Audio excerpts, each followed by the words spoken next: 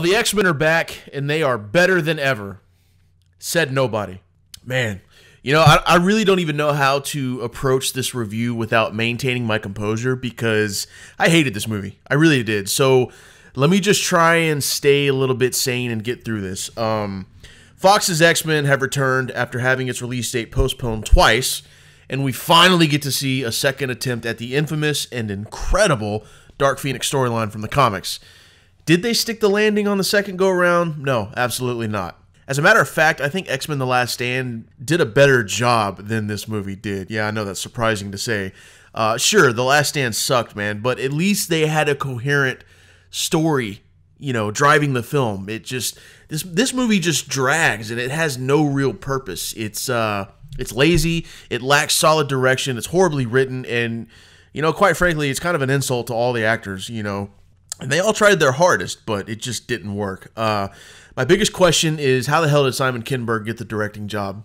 Where was Bryan Singer? Where was Matthew Vaughn? I mean, with a storyline this complex, this movie really needed a polished veteran director who could develop the story properly and, you know, kind of meticulously craft the essence of Jean Grey's complex saga. Because this is a big storyline in the comics, man.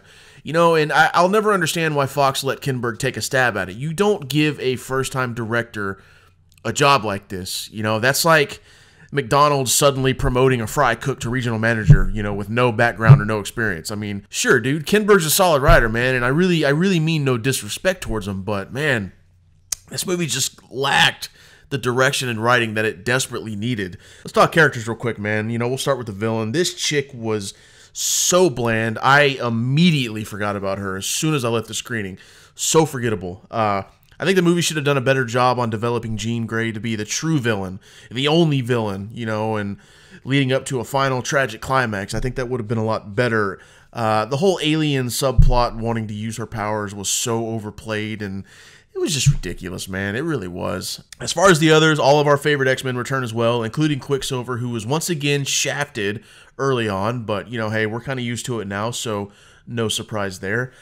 Speaking of Jean Grey, I think Sophie Turner did a really decent job with what she was given. You know, sure, the writing sucked, but you can tell that Sophie wanted to at least try and put on some type of performance. Same goes for James McAvoy and Michael Fassbender. You know, they're always great. But yeah, that's about it with this, man. But look, overall, I'm glad to see Fox close out their X-Men saga so we can let the X-Men rest for a few years.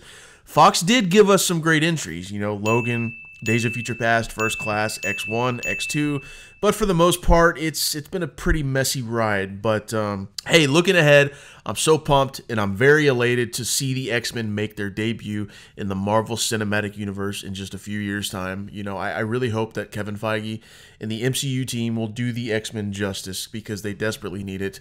But until then, save your money on Dark Phoenix and just wait for this damn thing on streaming devices. It's pretty bad.